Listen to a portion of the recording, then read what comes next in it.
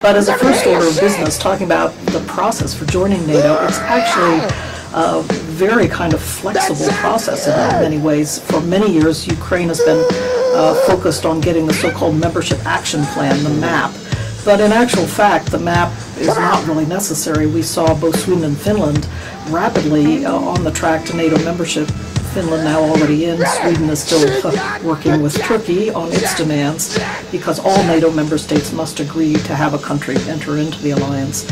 But those two countries entered in with no map at all. So it's a very flexible process, and I actually think it's rather clever in the run-up to this summit meeting that now the NATO member states are saying, well, let's just skip the map stage for Ukraine. And that is a very, to me, it's a very sharp and clear signal that Ukraine is on a fast track to NATO membership. It's not going to have this map barrier placed in front of it.